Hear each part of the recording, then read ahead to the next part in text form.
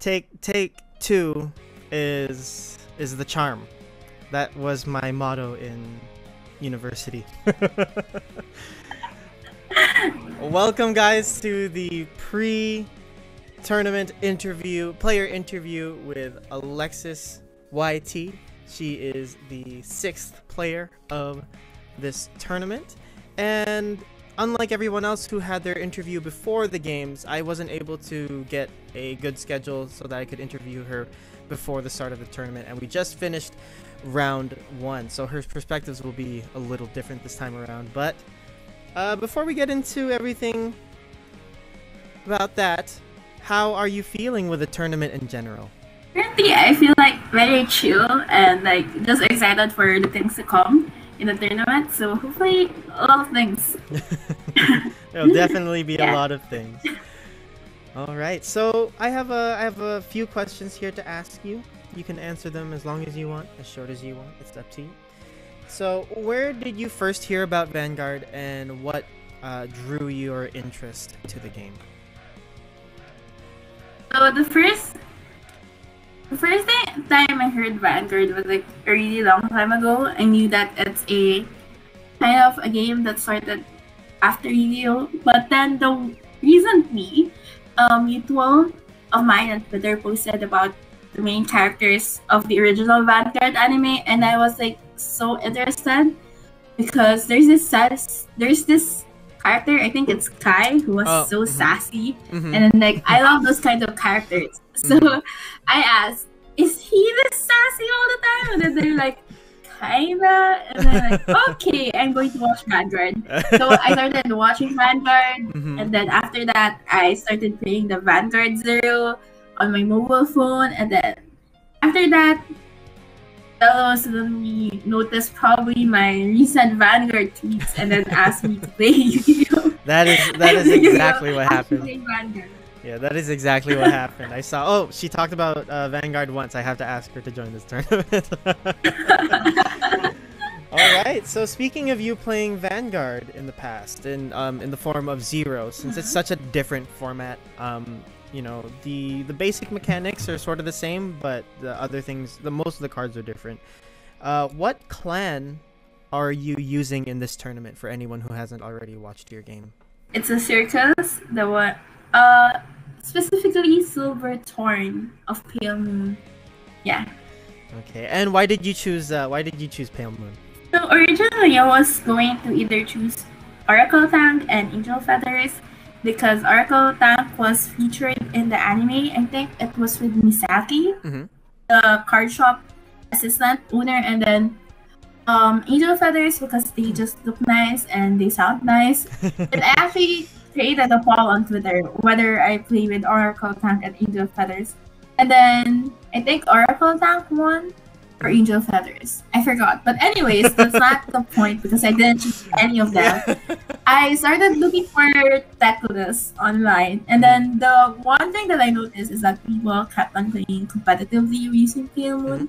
And then I look at the card art, it looks so good.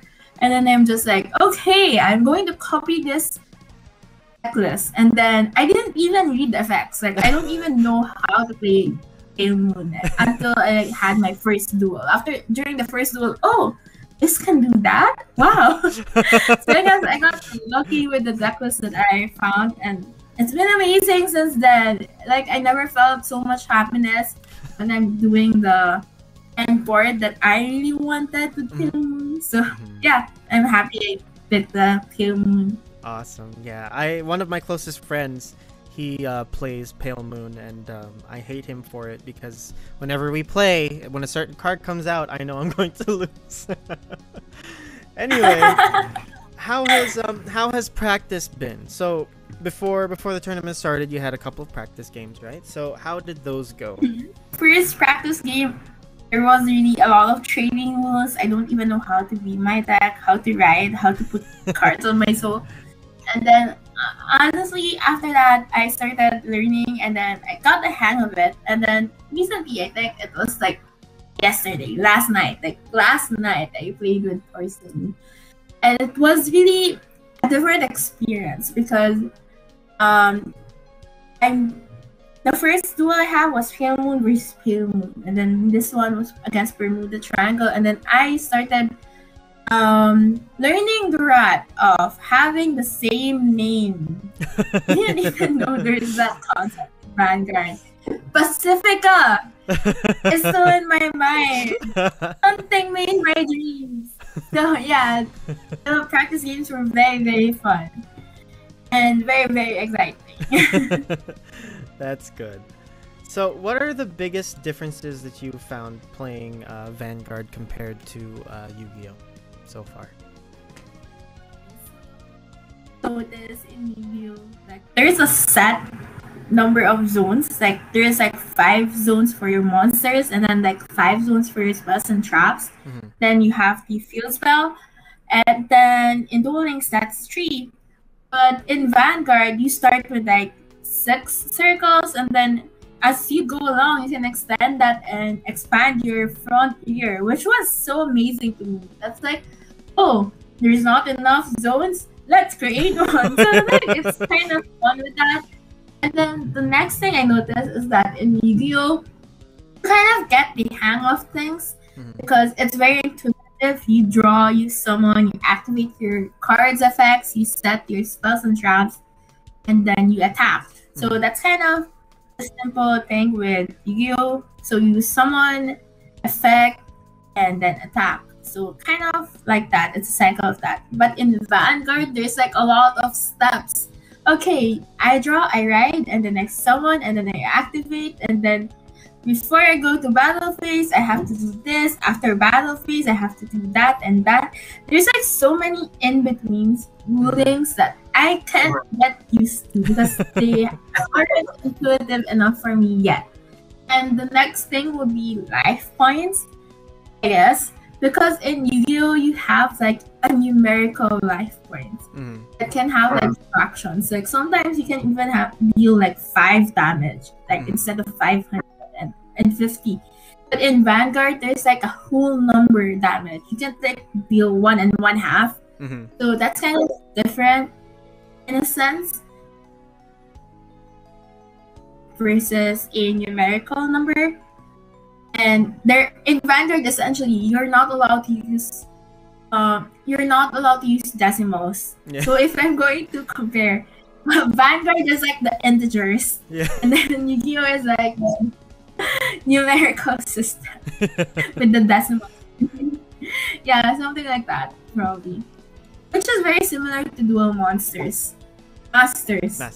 If you know the game. I used to have the cards, but I never played the game. I just liked the way they looked, and I liked the manga, and that was it. All right, so I've asked everyone this before the tournament, and you've already played your first game, so you've already played against JC Theater Yu-Gi-Oh. So, of the other 4 players that you haven't played against yet, who are you the most nervous to play against? Definitely Tario, Frost, or Golden Nova. And that's because they just exceed this energy, this Chad energy that they can beat with their deck. And they have this overwhelming confidence. Like when Wood, Porcelain, and JC and I duel, we're like, yeah, actually, can I do this? I'm not sure, but when it's Nova and Tario, you want to attack me? Are you sure about that? They have that kind of difference in personality. So yeah, I'm afraid to duel both of them. Okay. And the last question. What are you looking forward to the most out of this tournament? I'm looking forward to like really mastering the game. Because right now, I've been losing because of my So, like, that's kind of the things that I'm looking forward to. I'm looking forward to mastering the game and actually having my full force Pale Moon board. Like, perfect board all around. Like, I want to do that. Like, I want to experience my opponent feeling that they're going to win because I already have 5 damage, and then I suddenly like some ride with my liqueur, and then all of my monsters starts appearing and swarming the field, and then suddenly I just keep on attacking their Vanguard, and then they lose. Yeah, that's what I'm looking forward to. I wish that would happen. Yeah, that's what I'm excited about. For the sake of content, I hope that happens too. I want to see it, and I want to react to it. That'll be great.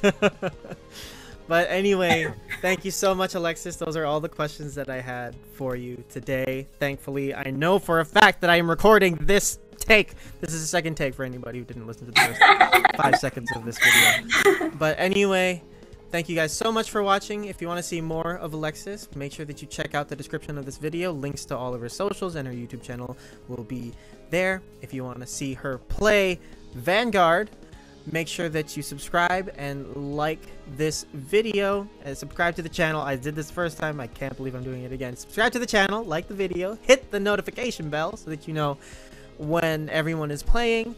And yeah, we will see you guys in the next one. Thank you so much for watching. I am Jelly the Casual Card Gamer. This is Aleksis. We'll catch you in the next one.